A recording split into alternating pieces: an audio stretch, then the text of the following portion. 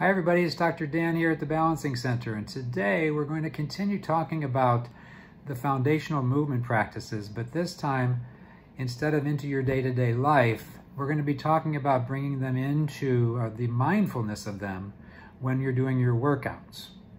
So the importance about the foundational movement practices is they do take your body and try to get the best leverage. Now, leverage is what we can work against. And in this creation, there's always opposition, duality, and paradox.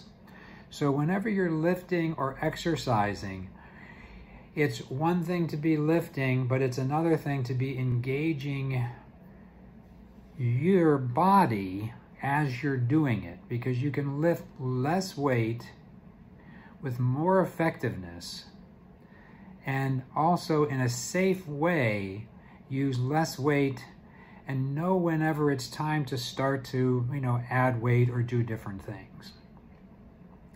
So if I were to be using the principles of FMP, now I've gone opposite arm, opposite leg.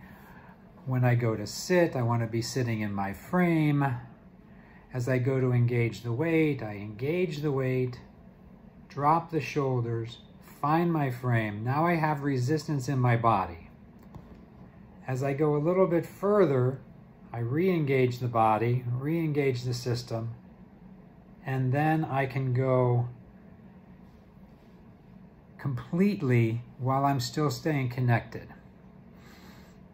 Now, a lot of people stretch before they run, and while that's really good because it does loosen up the muscles, it doesn't necessarily give the muscles the experience of what they're working against.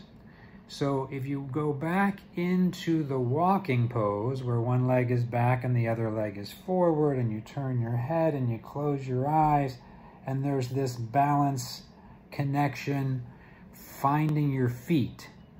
And when we step back with the back leg into the walking pose, and where the one leg is back and the other leg is forward, that's exactly what's happening in running, is the hips need to internally rotate and find something to push through.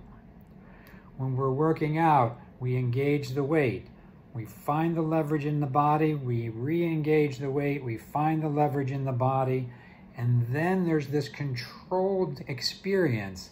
And you know how much you can lift because you're controlling it, and you should be getting right to the edge. And then when you're done with that, the whole body is enlivened, the whole body is connected.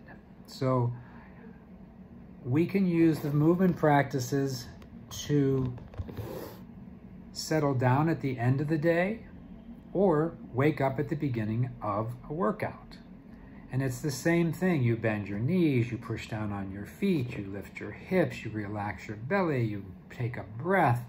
Everything we can do to bring our nerve systems, our endocrine system, and our myofascial system into present time continues to reset the resourcefulness, the agency, the engagement that we meet our life with. And when there's a lot of stress mentally, when there's a lot of stress emotionally, when there's a lot of stress environmentally, the more we can keep the body connected to itself from a place of leverage and resource and connection. So in each kind of exercise, there's usually an engagement, a stabilization, a re-engagement, another stabilization, and then you can move your body. Once in a while you're walking especially, and also when you're running, take one step back, that internally rotates and takes you to the ground. The second step back, internally rotates, take you to the ground. Third step back, internally rotates and takes you to the ground. And try to keep your attention more in the lower part of your body, sort of just above your pelvis, because that's where your center of gravity should be coming from. And as we get tired and tight in running and exercise, we tend to overextend the upper body and start to disconnect it from the lower body. And taking that step back, re-engaging again, and bringing this really into your life makes such a huge difference in the amount of healthy resource. And the more resources we have, the more we can handle stress without becoming overwhelmed.